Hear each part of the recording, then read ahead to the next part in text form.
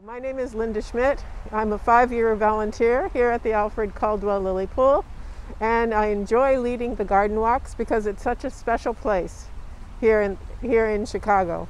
Caldwell designed it to be a getaway for the people of the city of Chicago, a free getaway, and it still remains so, and it's one of my very favorite places here in the city.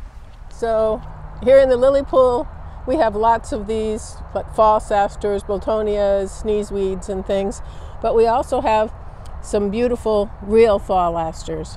And even though they look rough, they're actually very smooth and velvety, and with a really pretty bloom, multiple petals. I think there are around 24 petals surrounding the center disc, and you can see if you look very closely the composition of the disc.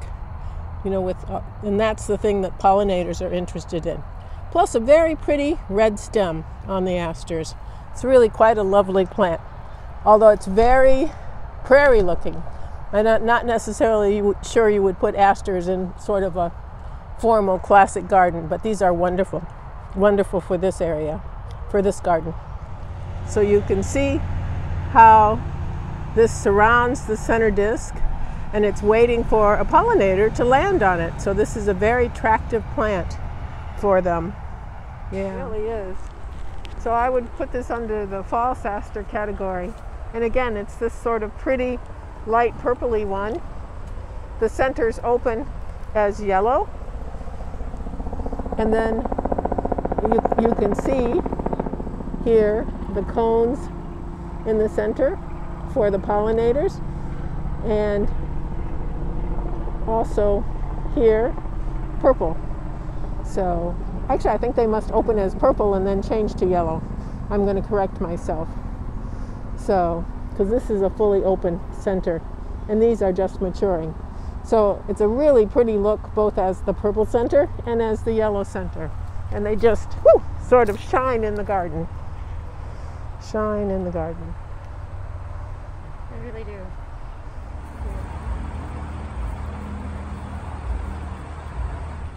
One of the last little oxeye sunflowers, I think.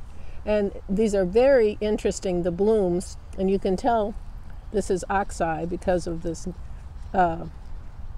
strong center vein with the other veins coming off of it, the toothed leaves. And if you look at it, look at the pattern there on this one that's a very young bloom. It's just kind of swirls around. It's a beautiful pattern. And then here, in the one that's more mature, you can see the cones opened around on the disc. And so this is what the pollinators are looking for. They're looking for these cones. And we're lucky to see this because they've almost finished blooming for the year. And if you move your camera a tiny bit, there's a little violet peeking out. A little purple violet. A late bloomer. Although if we have some cool weather, they do repeat bloom. Yeah, so this is a nice area, a really nice area. Again, we're talking about a late fall garden, so we're lucky to find some brown-eyed Susans remaining. And you can see, if you look at them, the disc, they're a type of a cone flower, so it's a raised disc, and the beautiful yellow petals surrounding the center disc. These are pretty mature. We're at the end of the season. So this is pretty hard and dark brown, and that's where they get their name, brown-eyed Susans.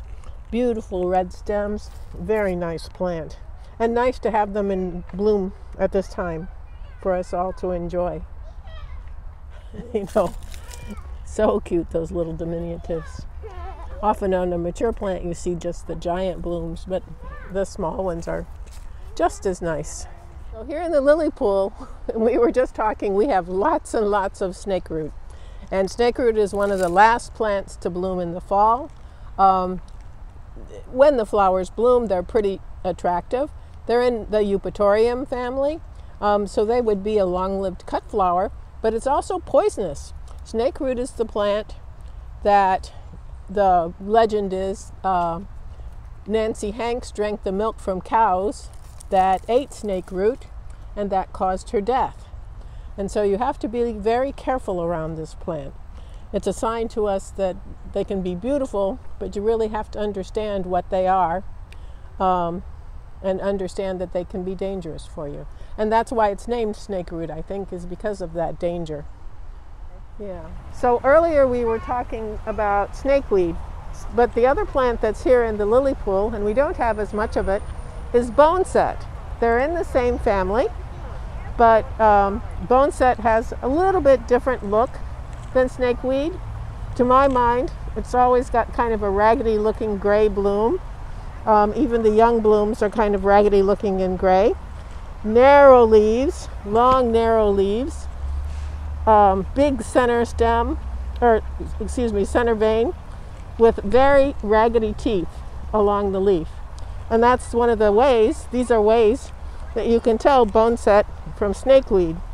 Boneset is called boneset, it's a eupatorium, like snakeweed, because Native Americans used to think boneset, if you drank a tea, would help with dengue fever.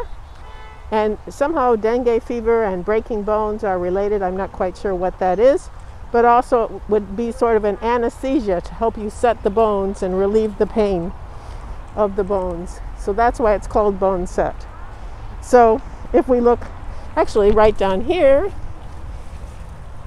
at its base, we can see snakeweed, and we can see immediately sort of the difference in the blooms.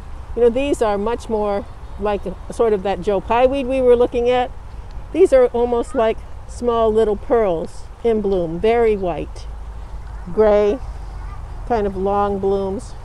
I think it looks like a raggedy plant, in my opinion, which is not good, because it's very medicinal. It was considered very medicinally useful by the pioneers, and that's just a bad prejudice on my part.